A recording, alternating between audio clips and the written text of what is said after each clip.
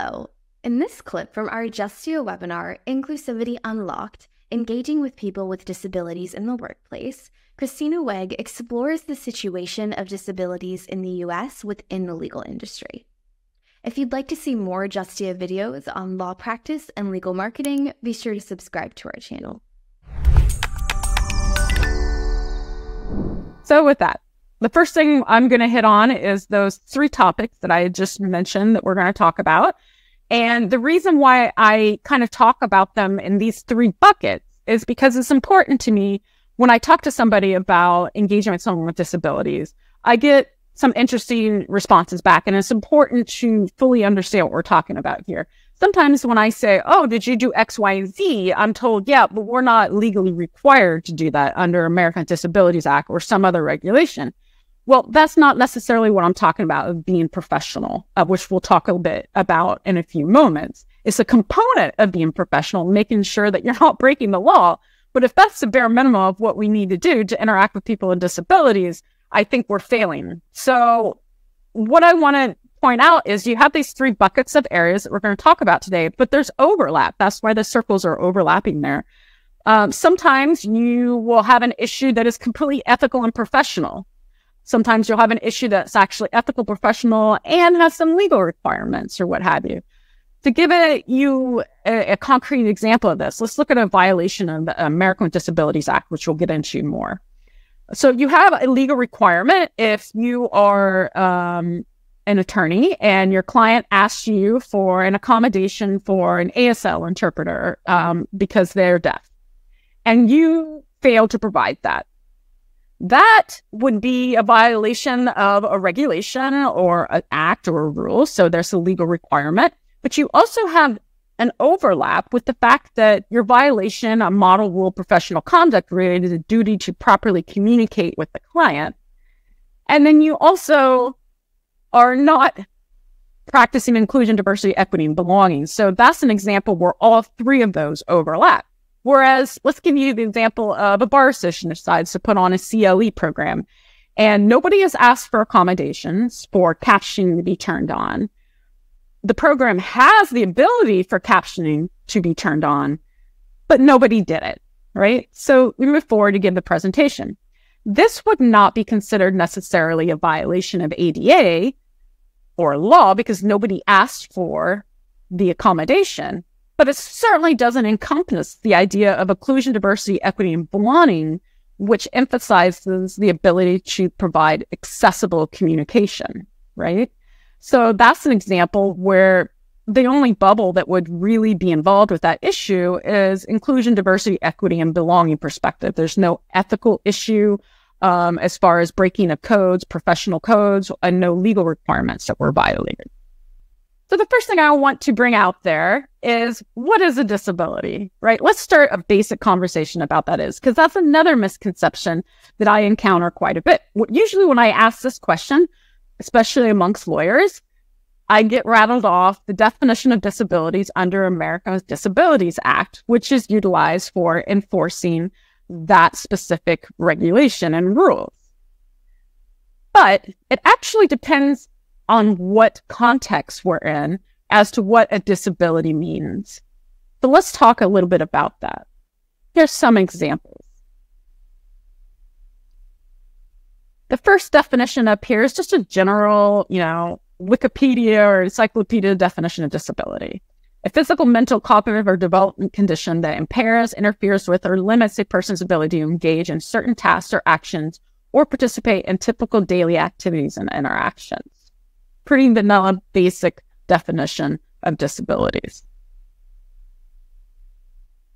Whereas what I was just talking about, ADA, American Disabilities Act, has a very specific legal definition that has to be met in order for the requirements to apply to you. So under ADA, it defines a person with a disability as a person who has physical or mental impairment that substantially limits one or more major life activity.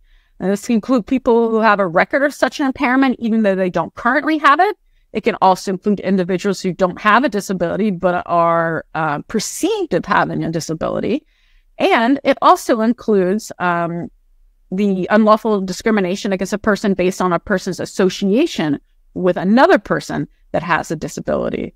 So while it's somewhat broad, there are some key terms in there that have been litigated and further defined through case law that makes it a very specific definition.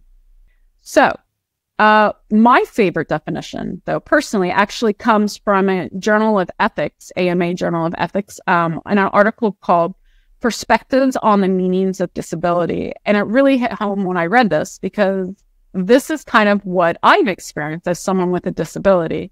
Disability is a term of art with different specialized meanings, each developed for the particular policy or programs that uses it. How we conceptualize disability shifts relative to the methodologies used to learn about it and the context in which it is addressed.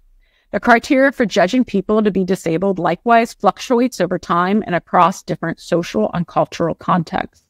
So the reason why I bring this out is, like I said, usually people want to apply the definition of ADA whenever someone is self-identifying as someone with a disability. So let's say your company is sending out a form to self-identify for one of their diversity and inclusion initiatives, where you can check the box and you can check that you have a disability, or you identify as an attorney with a disability. Some forms I have seen for this purpose of inclusion and diversity will define disability underneath of it and include the ADA language. It would be appropriate to include that if you were asking if the individual was requesting accommodations under ADA and applying the rule to that situation. It is inappropriate to include the definition of ADA requirement to meet disability when you're asking somebody to self-identify under diversity and inclusion. And so to put this in more perspective, if someone were to check the box that they self-identify as being African American, we don't put parameters on how somebody self-identifies. We don't request that individual to do a DNA analysis to determine if they actually have origins and relatives that come from Africa. The same concept applies. If someone is self-identifying for diversity purposes that they have a disability, we should not be requesting proof or for them to further explain why they identify as such, especially applying a regulatory definition to that. So with that, I just want to hit on the fact that the disability realm is so diverse, it's extraordinary, honestly. The types of disabilities that you have, they can be broad, they can be defined cognitive, physical, mental health, learning disabilities, or it can be very narrow to a specific diagnosis such as blindness, anxiety, Down syndrome. You can look at it from a perspective of personal experience through the lens of a person with disabilities. We talked about that the definition of disabilities changes based on context and the individual. It wasn't but maybe 3 years ago that I eventually decided to self-identify as being disabled. Even though I've had this diagnosis for a good 7-8 years at least, I didn't self-identify or feel comfortable identifying as someone with a disability until just a couple of years ago. And how you became a person with a disability, whether you were born versus acquired later in life, may impact your views as a person with disability. And then there's obviously differences between those with disabilities by race, ethnicity, gender, sexuality, and economic and social class, and education and values as well. To put it in perspective, I was reading an article about how to predict votes for certain subsets of voters, whether that be African-American voters, women, etc. And the article emphasized the fact that it was next to impossible to predict the vote from those with disability simply due to diversity within the subset of individuals. So you can see stereotyping individuals with disabilities is just not appropriate. Let me give you an example. I can talk to somebody who has the exact same disability I have, but they have a very different perspective because they were literally born with it versus me who had adult onset.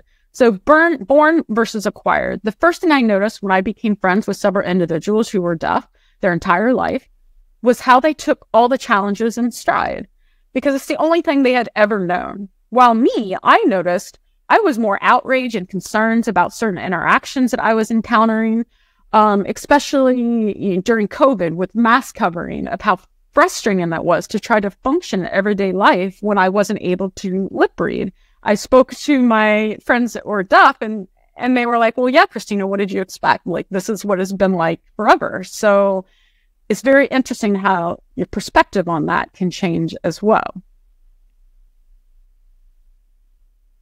So let's talk a little bit about numbers. Let's talk about disabilities in the US in general. Statistics on disabilities are very difficult to collect for a number of reasons that we'll talk about, one of which is how you define disabilities that we talk about. Each study or individual who's collecting these statistics might define disability differently. And so you can see how the numbers would change if the definition of disability were changed. You also have an issue with it. Wasn't until recently in a lot of workplaces that employers were even collecting information and metrics about their employees that may have a disability. And then you also have the issue of it's very challenging when the subset of individuals with disabilities may be cautious or not want to self-identify for purposes that we'll talk about. So the numbers are always difficult to really drill down on. But based on the Bureau of Labor Statistics and CDC numbers currently, up to 1 in 4 adults, that's 27% of the U.S., has some type of disability.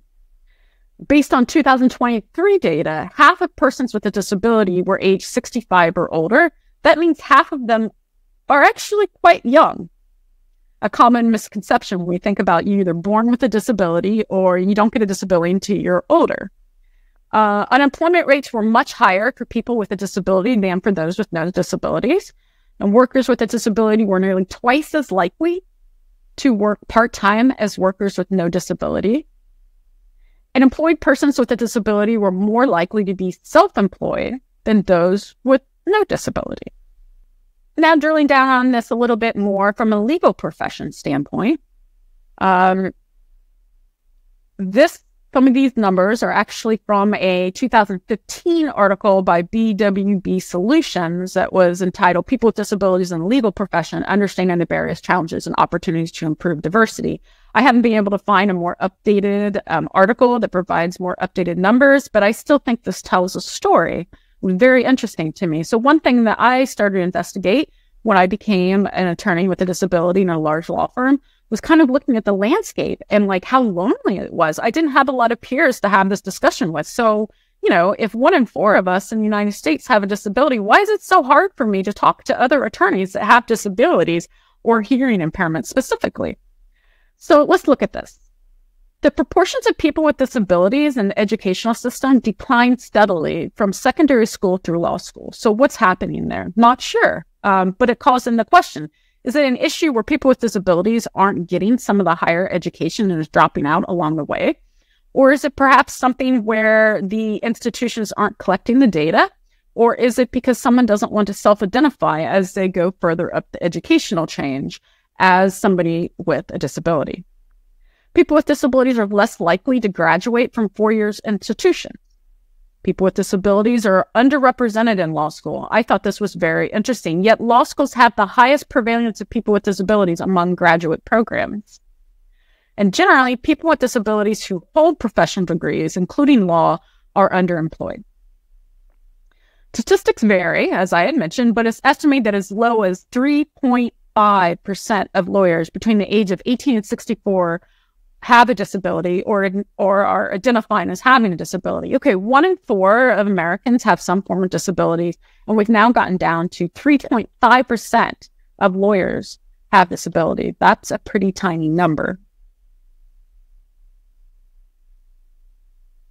And then I drilled down on it just a little bit more since I work in a law firm and started looking at some numbers within just law firms. And a good source for that is to look at the National Association of Law Placement Report on Diversity in the U.S. Law Firms. I looked at the most recent report for 2023, and these numbers are really tiny, but the percentage of partners self-reported as having a disability has grown by approximately 1/3 of a percentage point to 1.41%. Okay, let's just call it. I'll give them 2%. Even 2% of individuals in law firms are self-identifying as having a disability. Again, Is that because the metrics aren't being kept by the law firms? Or is that because the individual doesn't want to identify as having a disability? Or is it because simply people with disabilities typically don't work in large law firms? That question still remains out there. In 2023, percentage of associates of self-reported as having disability increased from 1.63% in 2022 to 2.44% in 2023. Again, my take on it personally is that I think that we're seeing more people that are feeling welcome to self-identify in the workplace, and we're also seeing more employers who are actually collecting this data at law firms and submitting it. And overall, 1.99% of all lawyers identify as having a disability, which is up from previous years as well. Although the presence of individuals with disabilities among law students isn't precisely known for some of those challenges that I had mentioned, research suggests that 6.2% of graduates self-identify as having a disability. So we have approximately 6% of attorneys coming out of law school who are identifying as having a disability, yet we only have less than 2% or so of attorneys in law firms that are identifying as having a disability. So there's definitely an area there where it appears, at least based on numbers, that we're losing individuals with disabilities from being employed in law firms. It's difficult to conclude, as I'd mentioned, because the numbers are so small, but 1/4 of the offices included in this NDLE study did not report data on lawyers with disabilities. So that's another issue that's going on there. I feel like it's the last frontier with diversity and inclusion initiatives, but many law firms are starting to keep data on individuals that are neurodivergent, who have hearing disabilities, just any sort of disabilities in general. And so what is going on here? It could be some of the things that we had talked about, like somebody doesn't feel comfortable identifying on a piece of paper and checking that box that they have a disability. Or it could be that some firms choose not to collect that information, or some employers in general. But one thing we do need to be observant about is whether it's ableism that's going on. So ableism is a term, some of you may have heard this, some of you not, used to identify discrimination or social prejudice against people with disabilities or who are perceived to have disabilities. This can come from the form of ideas and assumptions, stereotypes, attitudes, practices, physical barriers in the environment, or large-scale oppression. The reason why I said personal versus systematic, I often get the response of, oh, well, I'm very welcoming to individuals with a disability. I'm very accommodating, anything I can do to help them. I said, yes, but if your organization looked at your policies, your procedures, any systematic biases that might be ingrained there and become barriers for people with disabilities. So let me give you just a couple examples of the differences there. So personal. Okay, you are hiring and the candidate has a disability. You choose not to hire that candidate because you're concerned about liability, you're concerned about the cost to accommodate that individual, and you have concerns of whether they'd be able to do the job. That would be ableism on the personal level. Flip side to that is systematic. So an example of that I like to bring up is job qualification, right? You look at a job qualification hiring post, and it'll say the bare minimum is what you have to have. I've seen some that have qualifications on there that really don't have any bearings on the job, but act as barriers to people with disabilities and applying. They may not apply for it because they don't feel they can meet the minimum qualifications. An example of that is you have a announcement that says you have to be able to pick up 50 pounds as an attorney. Okay. I can't remember the last time I needed to pick up 50 pounds in order to do my job as an attorney. But just having that in there, if someone has a disability that doesn't allow them to pick up 50 pounds, they're likely not going to apply for the job. Another example of systematic biases I like to point out is law firms. The question of whether the billable hour can be a systematic bias for some individuals. For instance, if you have ADHD or you're neurodivergent in some aspect that requires you to have more time to do your job, when you work at a law firm, you're often valued on every 6 minutes of time that you bill. Well, if it takes you longer to do the job, will that negatively impact your job performance evaluation? Or will it cost the client more money to get the same product? And if it does, who bears that extra cost? Is that something that the firms try to pass on to the client? Or is that something the firm eats itself? And does that cause barriers to an individual with disability who may be neurodivergent that requires extra time in order to do their job? So those are kind of ideas and examples of what I'm talking about in regards to ableism. Thanks for watching. We hope you enjoyed this video, and if you did enjoy it, please click the like button and subscribe to our channel for more videos on law practice and legal marketing. See you in our next clip.